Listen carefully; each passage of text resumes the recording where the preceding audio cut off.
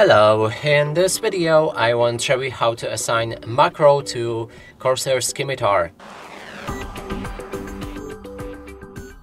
To do this, first you will need to download iCUE app from their official website. When it's downloaded, click on your mouse right here in the home, then navigate to key assignments. Inside you can find assignments, click on the plus button. Here on the bottom you can find macro, click on it. That way you'll be able to start recording your macro, but there's also options that you can adjust, so we can navigate to general and enable things like delays, keyboard events, mouse clicks, mouse wheel scroll or mouse movement. There's also advanced, and inside you can enable or disable retain original key output.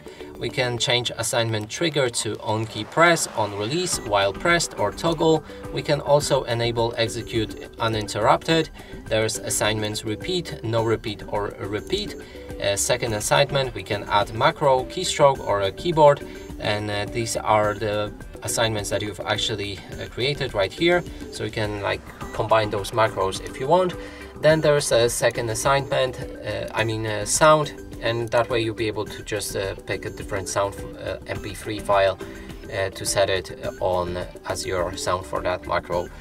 And now we can, to actually pick that macro to one of the buttons, let's just record something like this, and then we can select a specific button, and it should set it to that macro. There's also side buttons right here if you want. And that's it for this video. Hope you like it. Please consider subscribing to our channel, leave a like and a comment below.